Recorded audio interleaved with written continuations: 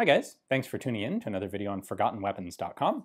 I'm Ian McCollum, and today we're going to take a look at a little tiny vest pocket automatic pistol manufactured by SIG in Neuhausen. Now this is interesting for a couple of reasons. From a historical perspective, it is only the second automatic pistol manufactured by SIG.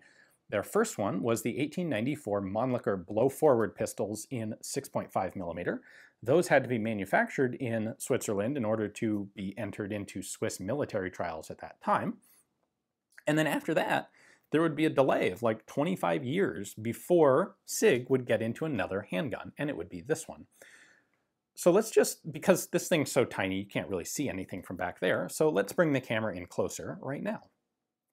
The second thing that makes this really cool, and the more cool thing, really, is this is the first of the trigger cocking pistols. This one's got some grease in it, so the slide moves a little slowly there. But this is the first of the pistols that was manufactured where you could actually rack the slide using your trigger finger. So that's the trigger.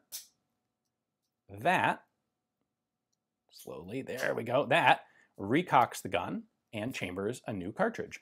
So this was designed, or patented, the idea was from a Pole by the name of Witold Chylewski, who was living in Vienna, Austria, and he came up with this idea. This is a great way to be able to carry a pistol very safely with the chamber empty, in a pocket or whatnot, and then be able to easily rack the slide with one hand using your trigger finger when you decide that you want to shoot.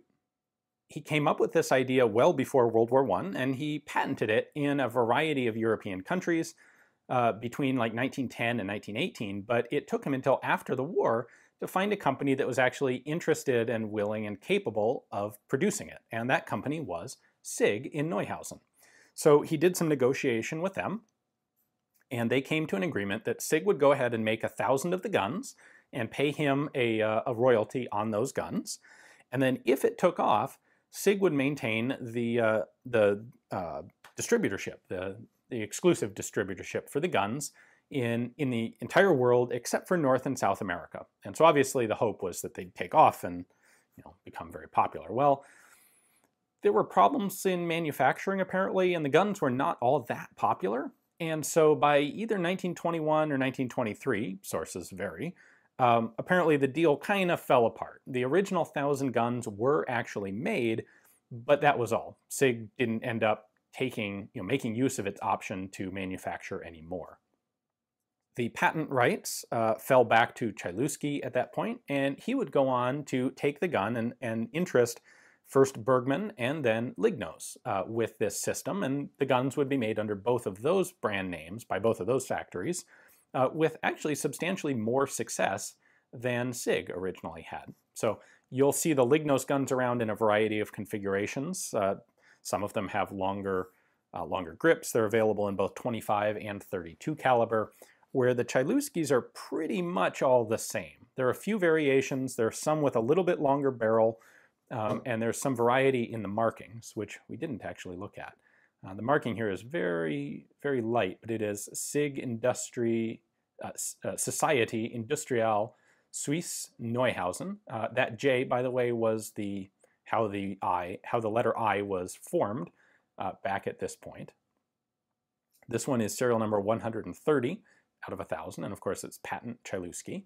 Now I've seen, there's one of these that Ed Buffalo has pictures of that is Brevet Chylewski and has this marking milled out. So it seems very potentially likely to me that SIG may have not been able to sell a bunch of the guns that they had made, and so they may have gone ahead and basically wholesaled a big batch of them to someone else, presumably Belgian, who took the SIG name off, remarked them as Brevet instead of patent, and resold them somewhere else.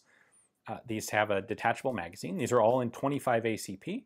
They hold 7 rounds. And that's pretty much all there is to these guys. There is a manual safety there, in addition to the obvious ability to carry these with the chamber empty. And there you go, one trigger cocking SIG Chylewski pistol.